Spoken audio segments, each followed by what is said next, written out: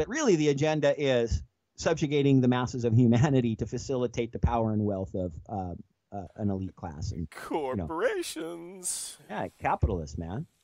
Imperialist fucking capitalists. That's exactly it. And it sounds so 1920s, 1930s, 1920s, 2000s conspiracy theory bullshit, whatever, right? But dude, it's fucking true. I just said they check every box on the fascism checklist. This is pure and simple corporate capitalistic fucking fascism. And then, okay, look, and that actually is a good setup. We're going to play this video right now. I made it last night. And it's really just kind of, I kind of vomited artistic expression onto YouTube. But it actually has some informative substance in it, too. But it's a little bit about sort of how the Christian Coalition, it was at a central key figure in sort of facilitating what we now recognize as these Christo-fascists and these alt-right God hates fags type movement, right? This video kind of sets it up, and then we'll come back and we'll kind of break it down a little bit and discuss it a little better. Right, but let's go ahead and play that. Reverend Aaron's artistic vomit. Right, but this video is called It's called Christian Coalition Heresy of the Christo-Fascists. Okay, let's check it out.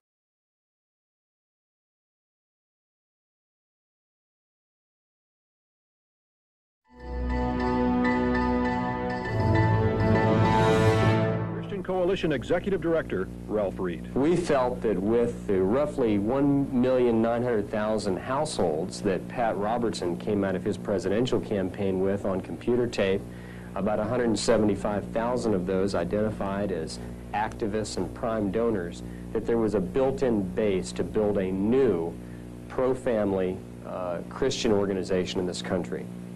The question is how we accomplish it, and that's where we get to this five-fold strategy.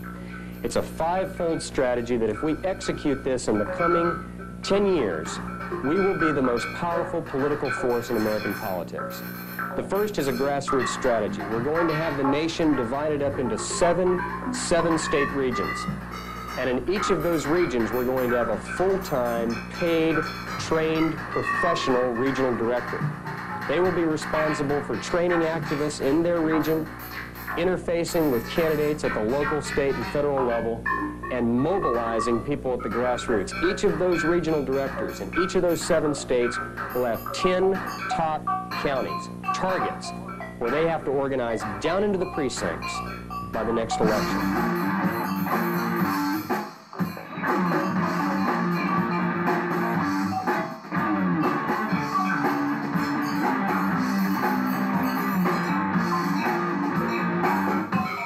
Get the foot on the neck and go for the kill. Yes, we good Christians, we can do that too. When you get your opponent, when you start getting one little crack, one little weakness, you do not let up.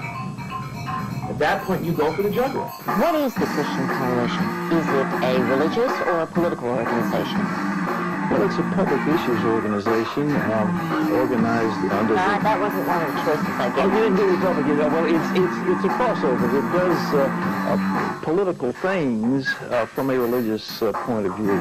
The purpose of creationism is to destroy the possibility of dispassionate, honest, intellectual, and scientific inquiry.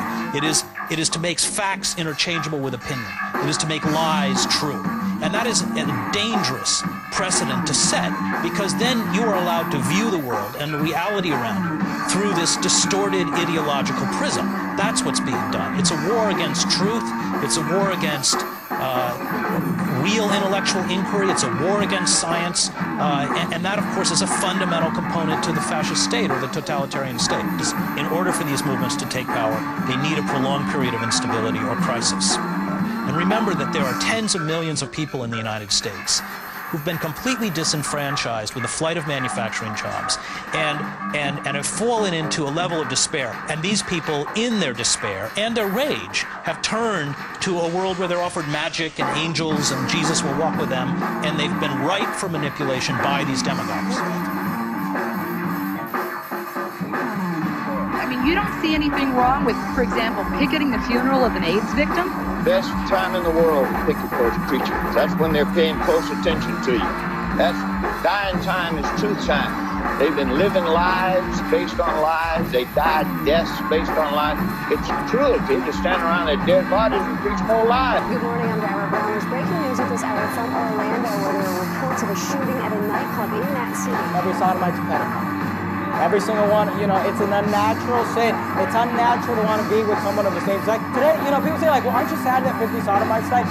Here's the problem with that. It's like the equivalent of asking me, what if you asked me, hey, are you sad that 50 pedophiles were killed today?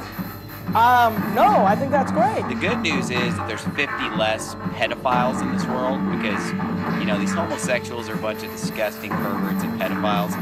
That's who was a victim here, are a bunch of just disgusting homosexuals at a gay bar, okay? His cousin said Ron came out to his family just this year. He was afraid they might not accept him, but they did. They embraced his boyfriend as well. He was 22. Christopher Andrew Lee, known as Drew.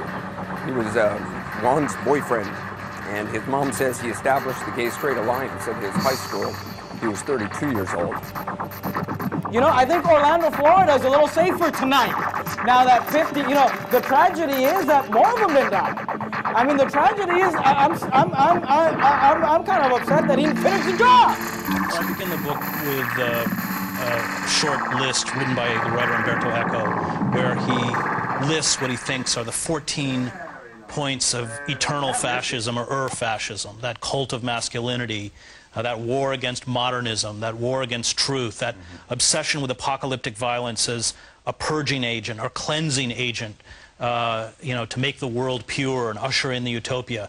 And I think when you look closely at the ideology of the radical Christian right, those so-called Christians in the United States who want to create a Christian state, in generic terms, they're fascist. Certainly fascism conjures up historical images, as you saw, pictures of Mussolini or Hitler, but it is an ideological belief system. And that's certainly the argument of the book, that this has been a dangerous mutation. These are not traditional evangelicals. They're not traditional fundamentalists who have always called on followers to remove themselves from the contaminants of secular society, to shun political power. Evangelical leaders like Billy Graham always talked about not getting too close to power, and he himself was used and burned by Richard Nixon. This is a dangerous and radical mutation. It is about creating, using the iconography and language of Christianity to create an authoritarian, or I think arguably a fascist state. We've shown ourselves guilty of one thing, of passionately entering into a conspiracy to uphold the First and 14th Amendments. That was Mario Savio on October 16, 1964, right here on the steps of Sproul Plaza, as he stood up against the exact same forces that are perverting his message to instill fascism in the United States. They have perverted the message of free speech and Mario Savio to sell this garbage and ignorant, ill-informed fear and hatred. Okay, we're back. That was good, Aaron. Good job on that. Well, it was fun, and I'm glad you enjoyed my artistic vomit on YouTube. But no, you remember, Mike. I do remember, Aaron. I remember that this was a specific target. And I don't remember how I heard this. I probably read an article, maybe in Rolling Stone magazine, about how the Republican Party, after they lost to Clinton, wanted to figure out how they were going to, because Clinton had all the young people at that time. Remember, he was playing the sax on Arsenio Hall, and he had the young Rock the Vote on MTV and shit.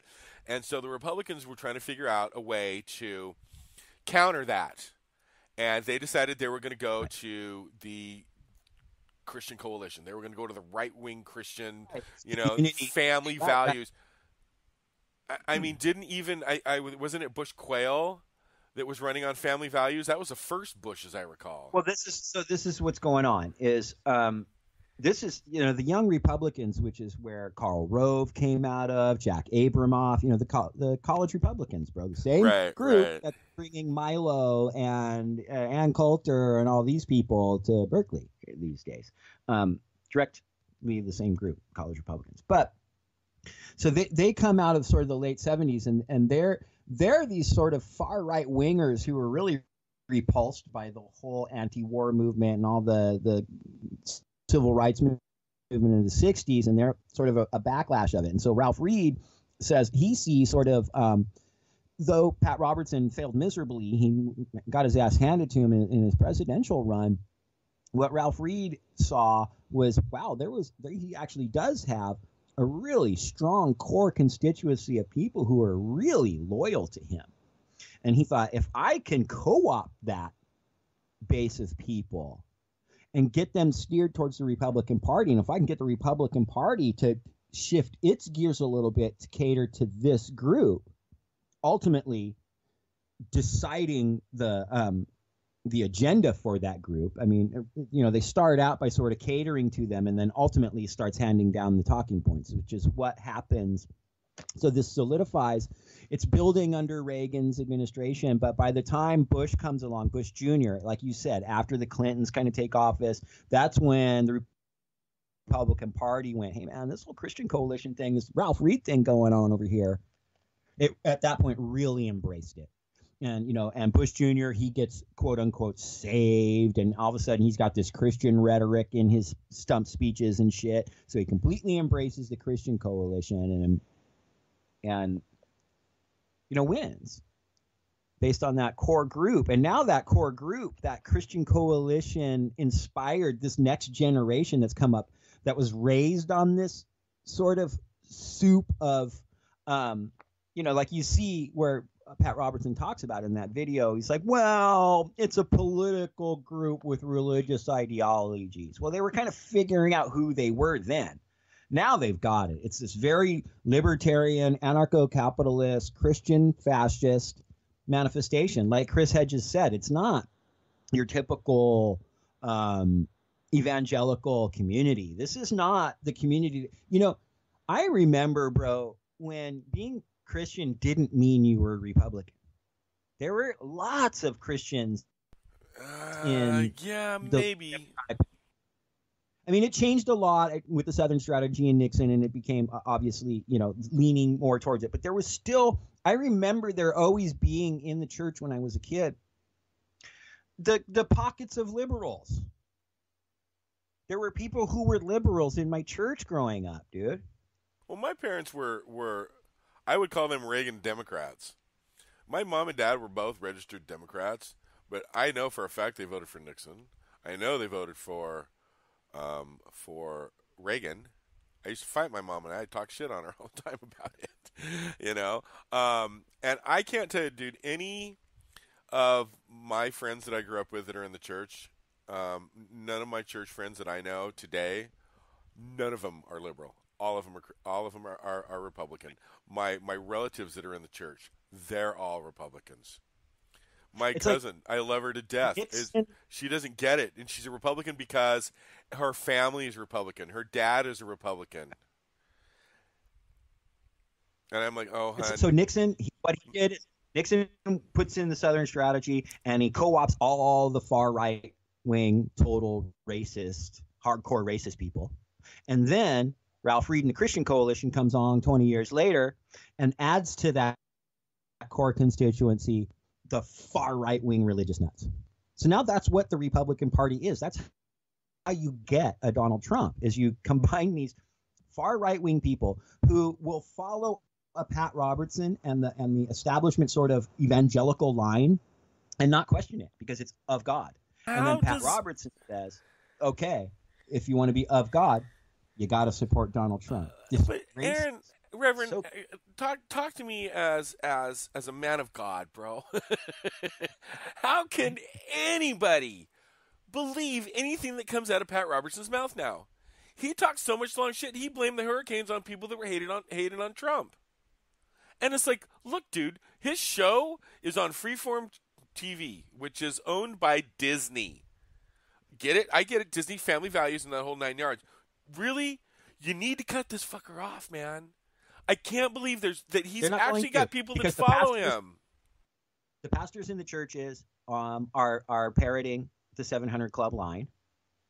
the email chains that the members of these churches that send each other back and forth is all towing that line. They become these people because they don't want to question things, Michael. That's how you become a follower. And so they're so susceptible to authoritarian tyranny because they don't want to think for themselves. They want someone to tell them what's right and what's safe and how to get into heaven. Oh, okay. Just tell me what to do and I'll do it. I just want to please God. What do I do? Well, if you want to please God, you vote for Trump. Oh, and don't believe all that stuff. That's the liberals lying to you. He's not a racist. Because they're afraid they're not going to make it into heaven? Oh, no, because they're afraid of people, bro. They want to be safe right now. They want to be safe right now. They don't want to die. It's not about the afterlife. I think that's the common thing that a lot of critics will say about Christians and stuff is that it's all this obsession with the afterlife. I disagree with that. That's not my experience with the Christian community. They're afraid of their life right now. They want to be safe right now, and they don't want to die. And they don't want the big scary world that they understand to kill them. So if they do right by God, God will protect them and keep them safe because they are His flock, and because He's coming down again the second time. And no, because they're His loyal followers today. They will protect Him today. You have to understand, dude, that Jesus exists in their life right now. He's a living, breathing creature who speaks to them every day and is protecting them right now. So they do what their church tells them to do to please this Jesus entity that they believe in. Wow. And yes, it does facilitate. It does have the extra added payoff of eternity in heaven and no hell. But people are afraid for their life right now. We evolved from a primary thalamus-driven brain. We began as a fight or flight creature. Now we have our prefrontal cortex that lets us analyze whether we should fight or flight, and it helps us find nuance between those two choices. But that takes a little bit of effort.